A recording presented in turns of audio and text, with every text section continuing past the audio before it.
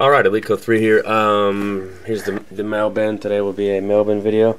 Haven't done one in probably a week or two. I've been doing kind of the PSA showcase videos, but it's always nice to do these videos because there's a lot of variety. And I also made a video, a Michael Vick PSA showcase video, but YouTube editor is not working, so it's got two different clips, and I need to merge those together to make the video properly. So we'll just do some of these. Okay, huge Derek Jeter lot. We'll get to this one in a second, but this was just kind of too much for me to pass up. And the price on it, I want to say it was about 60, 70 bucks, but there's a lot of Jeter to it. And I figured there'd be some good PSA bulk candidates, and that's what I'm after a lot of the time when I'm collecting these days. So the Topps 93, which is a great classic card with great photography. Then this is 95 Collector's Choice SE, so not a rookie, but still an early Jeter. We got an Upper Deck. That's like Action Pack 94, I think. Yeah, 94 Action Pack. And then this would be a second year Jeter, which is the 94. Got a glare coming in. 94 Collector's Choice, which is a cool card in itself too. And I don't think it's too tough to grade, although these black borders could probably be chipped up pretty bad. So, and then there's some Bowmans in here. So, Bowmans, raw Bowmans usually sell for 10 to 15 bucks. So I think there's 3 of them. Yeah, I don't like putting the cards in the same case, but I don't want to be a baby either. So 3 Bowmans as well. So I'll take a look at all these. I just sent off a 500 card order yesterday, so that is on its way out, and it's going to be a while to get that one back.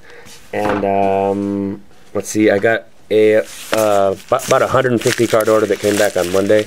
I'll shoot that video soon. And then I also have a regular service order. I think it's like 10 to 15 cards. So that's the kind where you wait about 10 business days, but you have to pay like 17 a card. So, and I'm still waiting on my voucher, because this is my 8th year in a row as a PSA Collectors Club member. I always get the platinum, just the best value. So this is private stock Tomlinson lot. This is the Premier Date to 95. Just a cool classic Tomlinson in the TCU uniform. Haven't tried to grade too many of these, but that's kind of a neat card. Peterson, Tomlinson. He just tossed that one in. And then I love the Bowman's Best. So Bowman's Best to $14.99 on the back there.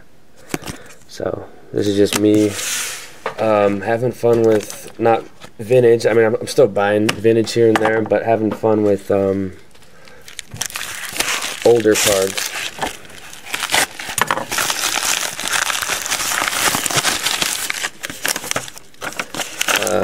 Okay, here's some filthy stuff. So this is from a guy named Portland Sports Cards. This is kind of neat. He's got a little newsletter that he sends out. Very cool. So I picked up a couple cards from this guy. He's got a lot of stuff online. So I've been working on the registries for like Mays, Aaron, Mantle, you know, all the all-time greats. And I'm kind of focused on PSA 6s and 7s, just because it's still a great looking card, and it's not expensive, but not like crazy expensive how the 8s and 5s and 9s get. So this is a nice 59 Topps 6 with decent centering. Can't remember the price on this one. And then a nice 1960 PSA 6. So this is the set that I'm going to work on for all the Hall of Famers I was talking about. And when I get that one better constructed, I'll do a showcase video on that and check out some of those cards. So a little vintage mixed in. Yeah, I'm still having a great time with older cards. This, I just couldn't pass this up. This was an auction. It was about 35 bucks shipped, but it's a Fred Taylor. It's the Topps Chrome Refractor, and it also happens to be a PSA 10. So that's just a sick card of a good player. So PSA 10 on that one.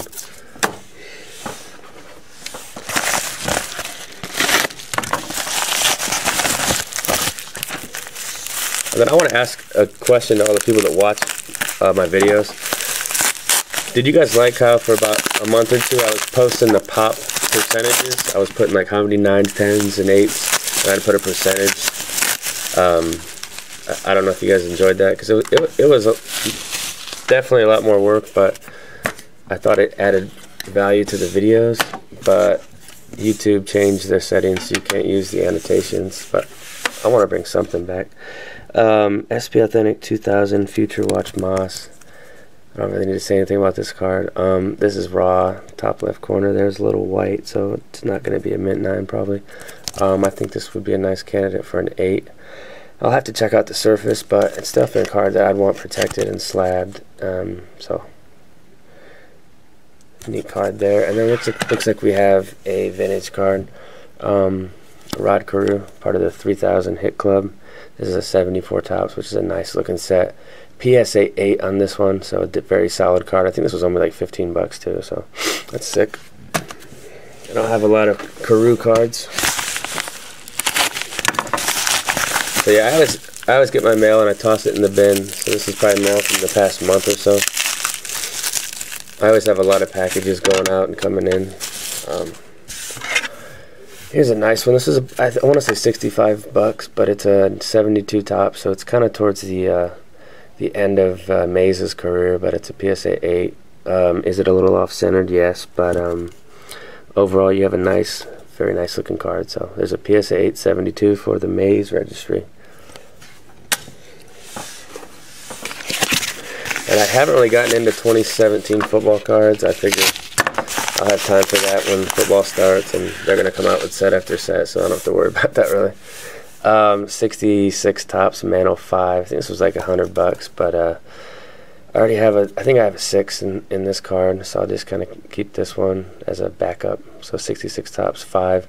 5s look pretty nice sometimes, you know, the corners are a little pushed in on the 5s most of the time, but this is still a nice example of this card. You know, I think for vintage, 5s and 6s are fine. I think they just, if you've seen what some of the 1s and 2s look like, you have a lot more respect for the 5. So there's a 5 Mano.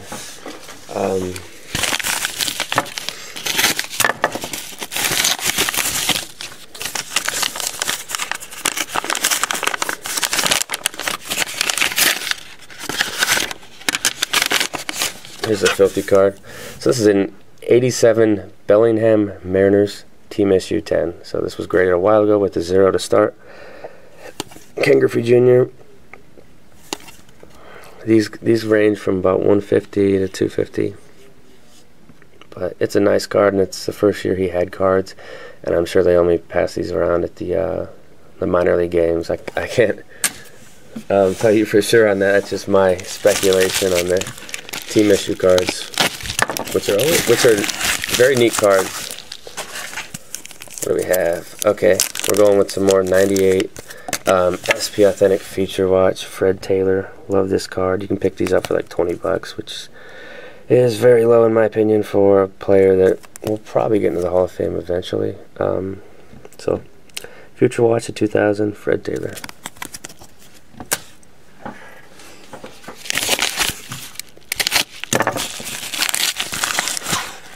This is sick. This is a tough pull too from 97 Flair. This is a Hot Gloves Piazza with the kind of like a die cut with the flames in the background. This would be a neat set to put together. So there's 15 of them. That's sick. That was about 10 to 15 bucks on that one. I've got Griffey, I've got Chipper, and I've got Ken of that. So maybe I should get the rest.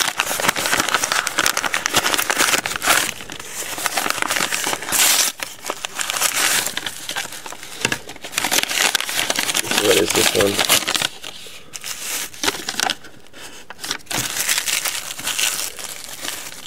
It's actually a player that I just learned about as a slugger. I think I learned about this guy from Ray from Philly was talking about some of the greatest sluggers. So Tony Perez is a 66. It's off-center pretty bad, but it's a PSA 6. Recently slabbed with the hologram and the white strip. So there's a Tony Perez 6. I don't think this is a rookie. I think it's a second year, but still nice.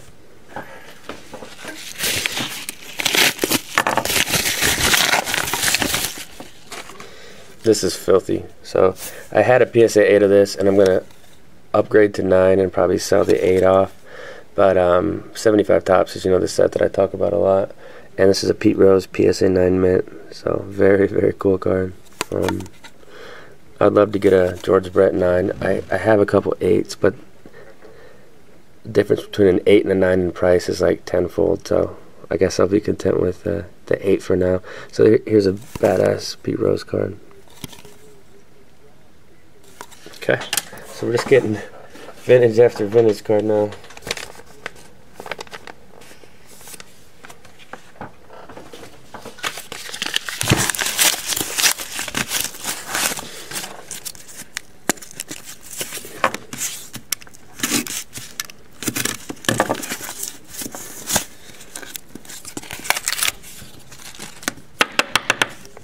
This is 1994 UD Minor League Derek Jeter. It's got some white scuffing going on the top edge, so probably be out of contention. The front looks nice though, so I guess you never know. Could have a chance at an 8.5 or something. So there's another Jeter.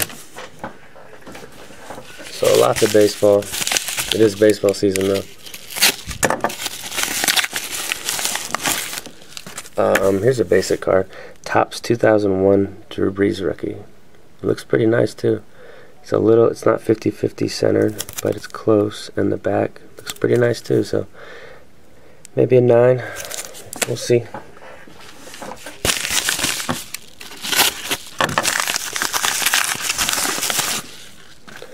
There's another Jeter. I don't know why I just made on this like Derek Jeter raw card kick. They just go so cheap in auctions, it's hard to resist sometimes, and there's like, it's like kind of like when you break a box of cards and you're hoping to hit something nice. It's like I'm buying all these auctions and hoping to pull out a gem of these auctions, just a card that looks fantastic, you know, because not everybody grades, you know. Some people just list their stuff and move on with their day. Don't worry about third-party grading, but for some of us it's fun. For others, they don't like it, and that's cool.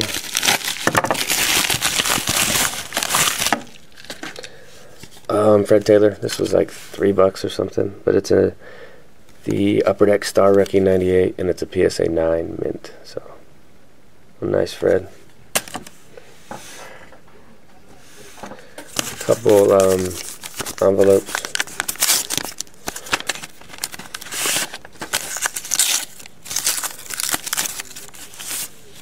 This is nice. 2011 Bowman Chrome Draft. This would be Francisco Lindor. To me, this is his rookie card. I know Major League Baseball has the thing where they have to like play a game or be on the roster, and then they'll put that little logo on the cards. But to me, it's kind of like the first year that they're in like Bowman Chrome for baseball cards. That's just my opinion, though. This is a random buy.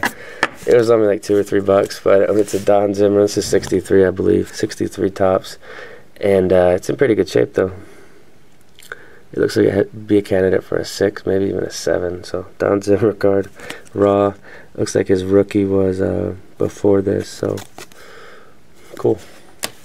He passed away not too long ago too.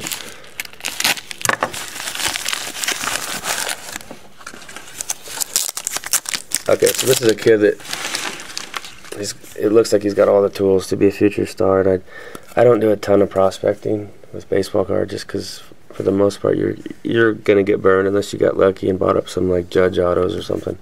But Victor Robles, he's a Washington Nationals center field prospect. I believe he's in high A right now, but he's got speed, power. There's a lot of hype for him right now. I think his Bowman Chrome base auto from this year goes for about $75, so it's not like he's cheap. But I think he's gonna have a good career, but we will never know. So that's the Gold Refractor 9. I'll probably snap that. I'm kind of selling off most of my Beckett cards.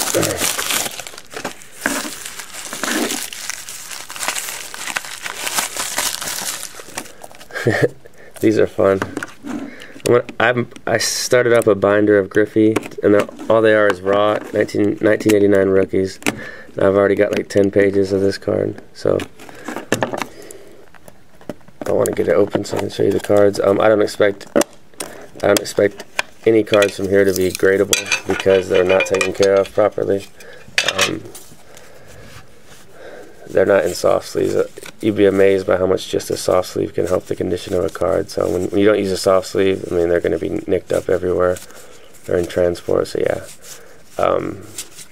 These all look like 6 to 8s. There's probably a 9 in here somewhere, but I believe that's like 25 of the Griffey Donruss, which is fantastic card, and everybody knows it. I don't want to go on a rant talking about the PSA 10 of that card because I already done it like 20 times. This is neat, and it was cheap. It was like $2 or $3 shipped. Quantum Leaf Breeze rookie from 2001 in the Purdue uniform. Not numbered, just the base version.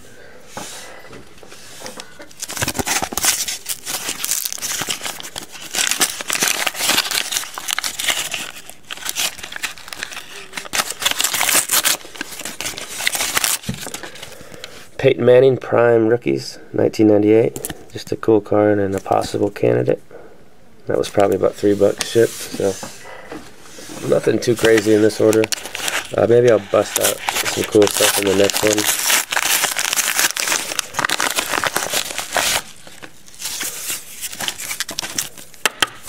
These have been going for like $20, which I think is terrible. I mean, it's good for me because I'm going to buy them all day at $20, but I think a Tomlinson rookie auto should be worth more than some of the rookies that are coming out now that haven't done anything. So, Game Gear auto of Tomlinson rookie.